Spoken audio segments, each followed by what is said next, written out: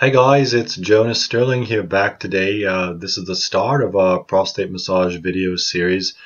This will be the part one video, and in this video I'll try to keep all the videos relatively short, maybe around 3 minutes long, just to give you the basics and jam as much information as I can in each video.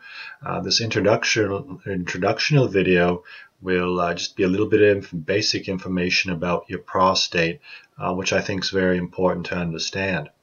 Many men don't know about much about their prostates till they go to get a prostate exam from their doctor, which is not usually very enjoyable at all, or they develop some problem with the prostate, such as prostate enlarging as you get older, or an infection, or something like that. In a worst case scenario, prostate cancer. Now, years ago, most men would only experience or could only experience something like a prostate milking when you went to your doctor, and your doctor or medical practitioner would milk your prostate, or you could certainly call it a prostate massage, but not necessarily one that was enjoyable, to release the buildup of seminal fluid. And for a lot of men, that would help to lessen prostate pain and other issues.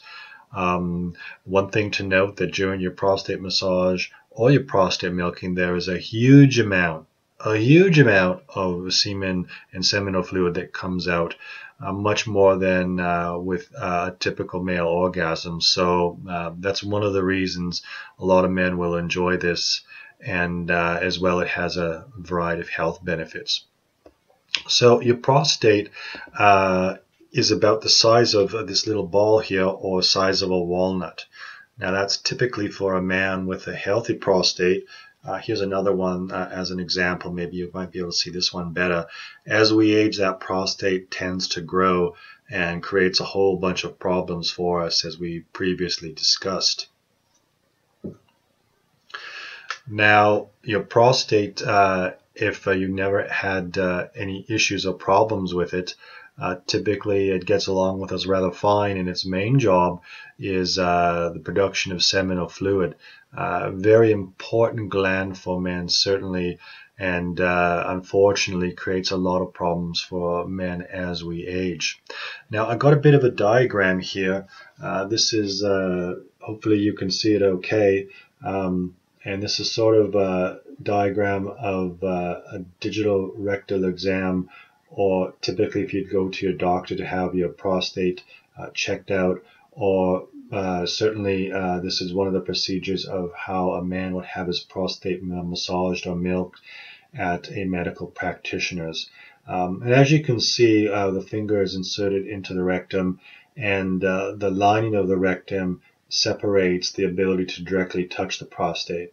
Although it's separated, you can certainly create a lot of stimulation on the prostate, and that is what helps to create the prostate orgasm from the massage or the stimulation.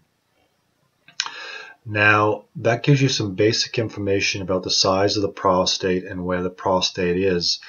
And in further upcoming videos here, we will get to other techniques about massaging and stimulating the prostate, the right way to do it. I think this video is important for men to learn about where the prostate is, and we'll cover other issues in future videos. Hope you stay tuned for the next upcoming series here. And like I've said in our previous video, if you have a comment or question below about anything about prostate massage or prostate milking or prostate stimulation, just leave me a comment below, and I'll be sure to get back to you right away. If you're interested in learning more about our prostate massage books or videos, there's a link down below the video description at our website, prostatemassageclinic.com. I've also just recently set up a new website called prostatemassagestories.com that has a variety of stories of men who've had their prostate massaged, and they share their experiences with you. So once again, Jonas Sterling here today. Hope you enjoyed our prostate massage video here, getting to know a bit more about your prostate. Thanks, and thanks for watching our video. Bye-bye.